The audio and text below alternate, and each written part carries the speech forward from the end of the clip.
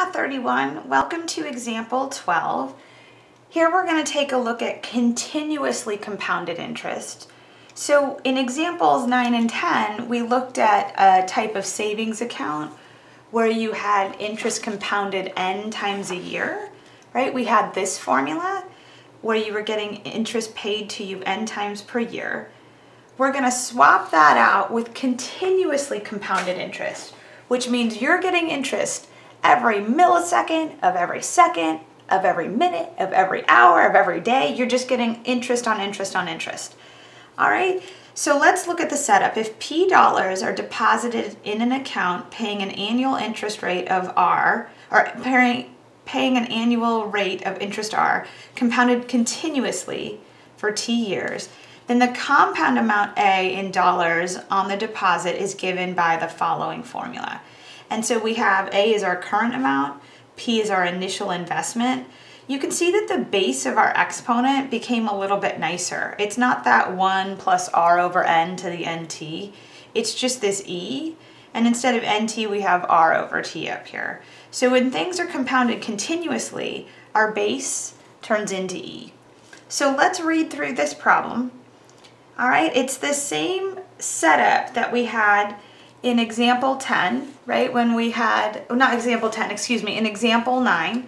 But if you'll recall, in example 9, we were getting interest compounded weekly, and we wound up with $3.6 million. Like, that was pretty sweet. But I want you to see that we're going to end up with a little bit more, because in example 12, we're going to compound continuously.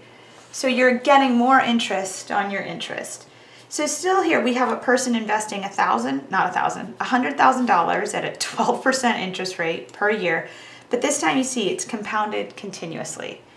What will the value of the investment be in 30 years? Well, again, my P is 100,000, right? My R, it's 12%, but I'm gonna write it as a decimal 0.12, and I'm gonna leave that money in there for 30 years. All right, so let's see how much money we wind up with at the end. So what is my end amount? You'll hear this equation referred to as the PERT equation because P-E-R-T, it sounds like the word PERT. So let me plug in my numbers. I'm going to have 100,000 times E to the R times T. And then it's a matter of plugging this into our calculators. So let's see what we had here. If I clear this out, I'm going to have 100,000. And then I'm going to do E to the R times T. And I'm going to put both the 0.12 and the 30 in parentheses so I make sure that they're both up in the exponent. When I hit enter, you can see we get a pretty large amount, just like we did in example 9. But this time I have $3,659,823.44. So let me go ahead and write that.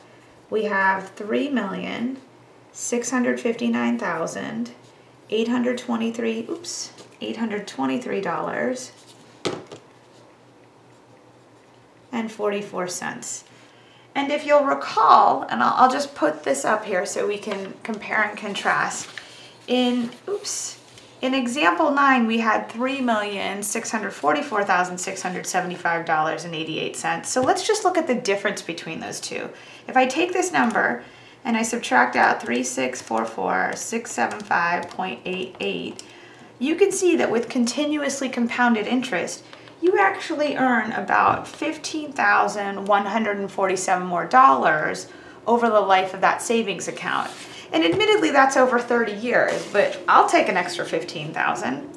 All right, so there's your look at continuously compounded interest.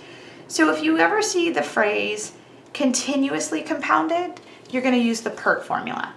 If you see any other compounding, and again, we did 2 examples of this. We had compounded weekly, and then we had compounded quarterly. When you have different compoundings, when it's not continuously compounded, then you're going to use this equation, which will have a different base. All right, so with that, we're going to head over to our last example, and we're going to take a look at half-life problems. All right, I'll see you in a bit. Bye.